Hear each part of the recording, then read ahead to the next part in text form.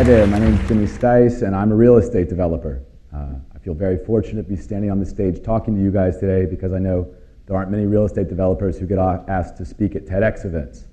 We've somehow managed to succeed in raising our profession to being somewhere between lawyers and bankers in terms of the public opinion of us. But not without a lot of hard work. We've earned it, as I like to say.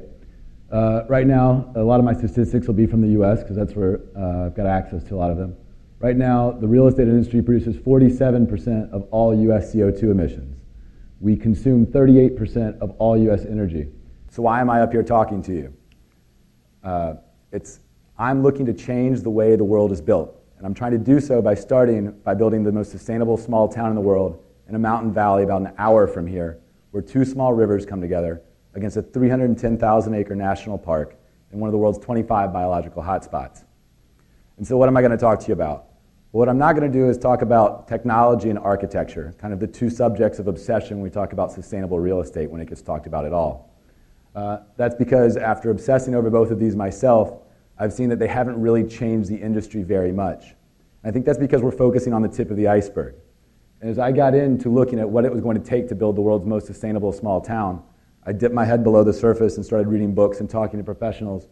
And I saw the iceberg got a lot bigger the further we went away from the public realm of what was being spoken about. And what I found there has become my 7 pillars of good places. And that's what I'm going to talk to you about. And these are, good places are walkable, they're food-centric, they integrate agriculture into the urban fabric. They're lifestyle-driven rather than by commodity building types.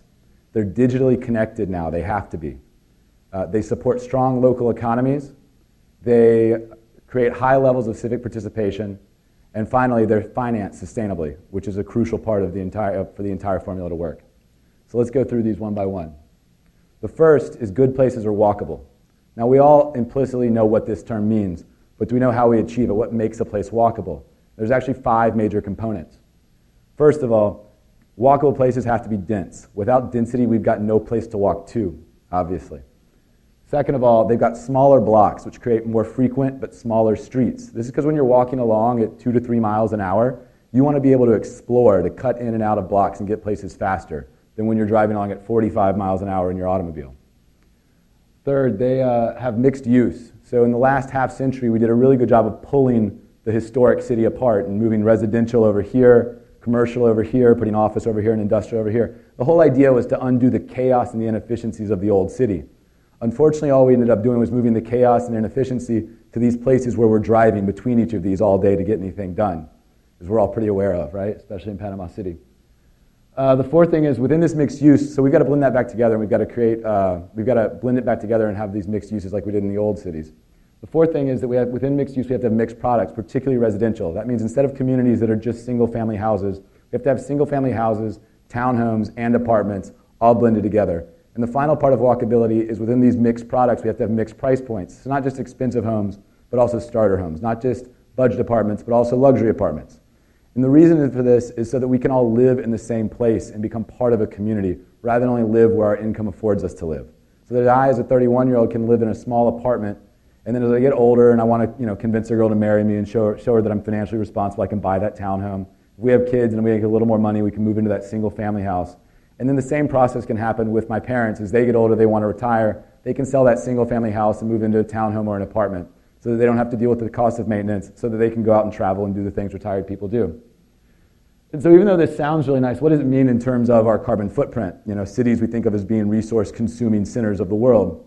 Well, the truth is, in modern society, when we move from a rural area to a municipality, studies have shown it reduces our carbon footprint by anywhere from 10 to 50%. Depending on how bad the place we move from is to how good the place we're moving to. And in either end of the spectrum, we know these are significant amounts of environmental impact that we're not having to create anymore. The other really nice thing, and you're going to see this as a theme throughout my whole talk, is that when we live in a walkable place, when we're out on the sidewalk walking, we're more likely to bump into our neighbors. We're more likely to end up striking up a conversation with them. Okay, we're more likely to meet people we didn't know beforehand than the chances are of us meeting those people or having those conversations when we're going past them at 60 miles an hour in an automobile going from point A to point B. And it's important, if you're going to build a sustainable place, that population has to be able to innovate the way it lives. And the only way we innovate is by having informal, casual conversations about our day-to-day lives. This brings me to my second pillar, which is we have to integrate food into our urban fabrics. And when I say integrate food into our urban fabrics, what I'm talking about is we need to bring the farm into the city. That's in terms of window boxes with herb gardens, in terms of small gardens in our backyards, community gardens where people can come out of their apartments and townhomes to be able to do some gardening, and actual commercial production of agriculture within urban fabrics, both in greenhouses and open pasture. And this is in order to awaken food consciousness, to make us aware again of how our food is being produced, what's going into it that's affecting our health, and how that's impacting other people who are producing it for us and the environments where it's being produced. The reason we've got to do this is because when we all started moving off the farm in the developed world a century ago, we believed that farms kept on functioning the same, that milk carton with the cow and the beautiful pasture is how the farm actually is. But this couldn't be further from the truth anymore. In a lot of places, it's now becoming illegal to take photographs of agriculture production facilities. And this is how different food is being produced today than it was when we moved off the farm. So the only way we can start holding our farmers accountable and favoring the farmers who are using good production methods is if we actually know what goes into food production. And that's why we've got to bring the farm into the city. But what's this have to do, other than taking care of our own health and feeling good about the dollars we're spending and their effects on the planet, what's this have to do with our carbon footprint? Well, in the U.S., the average household's food consumption is 2 times the carbon footprint of their transportation.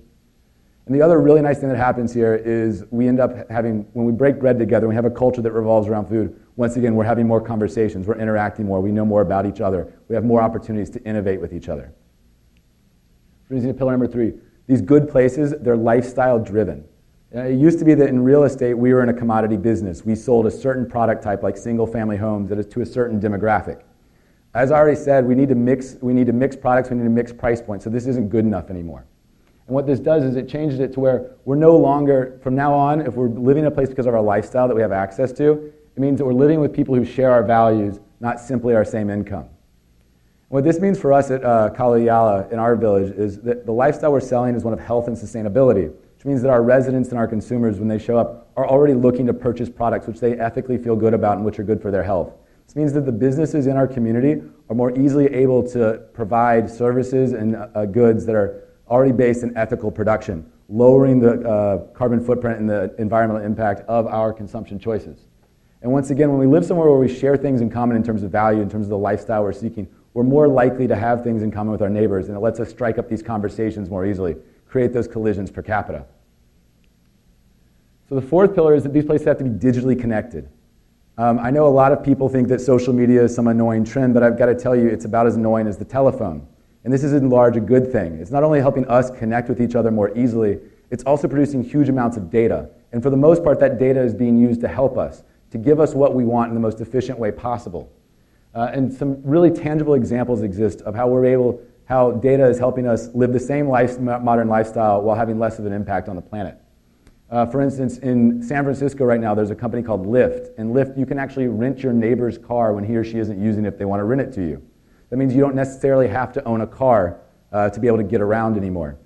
And even more, on the more extreme, you have these sharing economies. One of my friends started a website called Yerdle.com. And at Yerdle, you actually put your inventory of things you're not using on the website, and people in your vicinity can find out what you're not using and borrow it. So if I want to go camping for the weekend, but I'm not a big camper, I can simply look for a tent that someone's offering me and use it for the weekend and then give it back to them. So once again, we're having the exact same modern lifestyle while not needing to use nearly as many resources in producing the goods to sustain it. And once again, when we're digitally connected, we end up having more of these collisions per capita, more conversations online and producing more data using them. The 5th pillar is that these good places support locally owned economies. Locally owned economies are just what they sound like. It's where the businesses that provide the goods and services of our day-to-day lives are owned by the people who are physically present in our community instead of absentee owners. And this has a major impact. In fact, when you spend $1 at a locally owned bookstore, it produces 3 times the economic impact in your community. That's 3 times the revenues, 3 times the jobs, 3 times the tax collections that help support the services of your community, compared to when you spend it at a bricks and mortar store owned by an absentee owner such as Barnes & Noble.